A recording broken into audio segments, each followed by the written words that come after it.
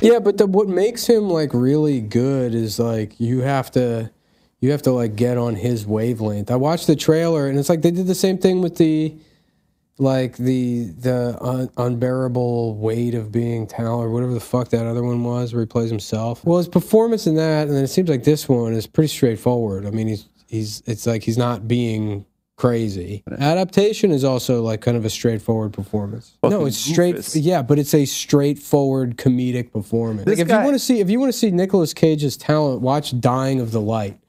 What's that? He plays a CIA agent who's aging and finds out he has Alzheimer's, and he's trying to like fucking solve one last thing about like this terrorist or whatever. And the movie's all over the place politically, and the script's atrocious, and it's just bad. But Nicolas Cage never phones it in ever. And like that's where you really get to see his ability that sets him apart. Anyways, I watched the trailer for this one. Yeah. I'm sure it's probably good. But it's really funny. But that's not what that's not. It's just I don't like because they did it with the last Nicolas Cage movie. Is you see people responding to it as if it's like they almost and nobody's saying explicitly. It's just the tonality of the criticism is that he somehow redeemed himself, and it's like, no, you're a fraud. You don't appreciate how good this guy was the whole time. Well, it's like imagine like a cooking show, right? Yeah, and you had a good chef on there, and because like people like. Cooking's like you see the process. Like, okay, chefs, here's your competition, and today you only get 3 ingredients, like a heirloom tomato, fucking flour, and I don't know, whatever. You know, they give them a couple of ingredients, and the skill of the chef is the ability to make something good with just these limited amount of ingredients. That's a recurring theme on the cooking shows. Yeah. So like people can assess like, oh, this guy must be a good chef. Because they can do stuff with like a limited amount of resources. Yeah. And then with like Nicolas Cage performances, it's like you wait until they've given him the ingredients for like birthday cake. And they're like, wow, this is really good. He can make a good cake. Whereas 90% of the time, they're like, okay, Nicolas Cage, here's your ingredients. A pile of dog shit, a clown horn, and some hot glue. And then he's like still making something that's like... kind of edible. There's like a thought process behind it. He's like, well, on my 8th birthday, my dad accidentally burned himself with a hot glue gun. So I want to do something kind of reminiscent about, a day in my life that was supposed to be happy. But it's like, and he's like, that's what's going on in his head when he's playing like, like a plumber whose daughter gets sucked down the toilet, and so he has to get revenge on bathrooms or whatever. Like whatever the. Let me say this: the best Nicolas Cage movie that's also like a functional movie that's like it highlights his Color from Outer Space.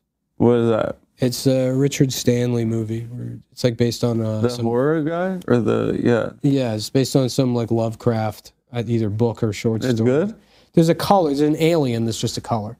But yeah, like Nicolas Cage he goes crazy. Halfway through, he goes full Cage. Yeah, halfway through the movie because he's like sort of being possessed by the alien. Yeah. And halfway through the movie, he just starts doing like a Donald Trump impression. I mean, it's amazing. When's it from? Like the 90s? No, it's from like 2018. The premise of Con Air is that he's an Army Ranger and somebody tries to like fuck his wife or whatever. They harass his wife, and so he spin kicks the guy's head off, and they put him in prison for murder. And they're like, "You are training.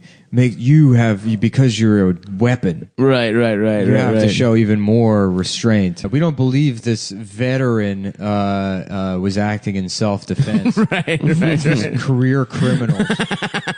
Most certainly have a record of some kind. That's who goes to jail. What a star-studded cast. Nick Cage, the good guy? In that movie is a good guy, yeah. But he's got a mullet and shit? Yeah, he has a big long hair. Love is there's 2 geniuses in the movie. There's 2 genius characters who are 2 smart. It's the genius criminals. The ending of Gone in 60 Seconds is so funny. Do you remember the plot of the movie? I think they use a crane or something, or is that earlier in the movie? So the plot of the movie is that Memphis Reigns, Nicolas Cage, is like he's getting out of prison. He's no longer stealing cars. He's trying to go straight. And Giovanni, trying to get home, get my daughter. Giovanni Ribisi. Trying to get my daughter. Giovanni Ribisi is his younger brother, and Giovanni Ribisi gets in trouble with like some kind of like French criminal or something.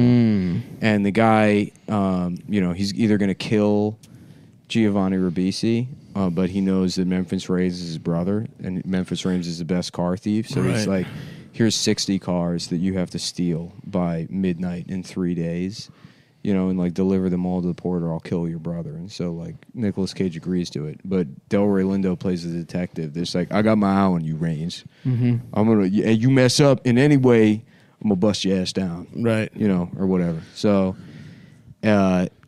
Nicolas Cage has to just like steal all these cars. So he assembles his team and they steal them all in like one night, and he gets them to like the criminal. He gets them like right at the deadline. But still the guy like double crosses him, and they end up in some fight. At the same time, Delroy Lindo's pursuing Nicolas Cage. He ends up in this like factory where this like final fight is going down, and the bad guy eventually like lines up with Delroy Lindo, and the bad guy like has Delroy Lindo where he's about to kill him, and so Nicolas Cage like shoves the bad guy off like a railing or something and like murders him. Yeah. And then Delroy Lindo's like, "Don't worry about it. I'll clean all this up." He's like, I was going to get you for Grand Theft Auto. Yeah, I'm right. gonna let you off for capital murder. Yeah.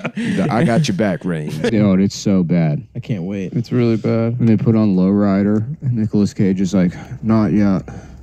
And he just gets to like the bup, and he's like, "Okay, let's roll." You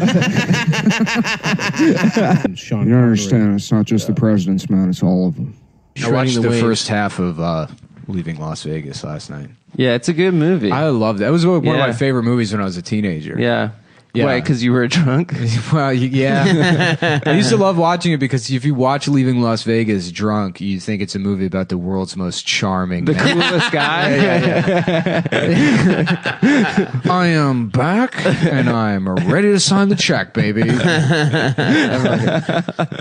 haven't seen it. I'm going to add it to my list of movies to see. Leaving It's a Las great Vegas movie. Yeah, it's a fucking amazing movie. Maybe Nick Cage is best. What's great is it's based on a novel by this guy John O'Brien. Mm-hmm. John O'Brien was just some like I guess screenwriter in Hollywood, but never really. I think he had much success. He wrote an episode of Rugrats. Nice.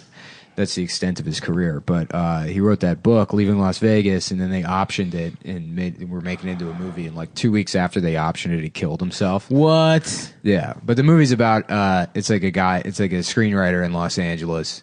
The movie starts off and he's already just like a complete fucking like drunk. And he's like, ruining business relationships and he's getting fired. And so he decides that he's going to just burn all of his shit and take the rest of his money and go out to Las Vegas and drink himself to death in a hotel. That's over, fun. Like, the course of a month. And then That's he not gets a good out, way to go. Yeah, he gets out to Vegas and then just starts hooking Elizabeth up. Shue? Yeah, he starts dating Elizabeth Shue, who's a prostitute. Nice. Who then became an actress. Nick. Oh, Nick. come on. That's the same thing. Dude. We all know. Chill out, man. Chill out. Shut up. Okay.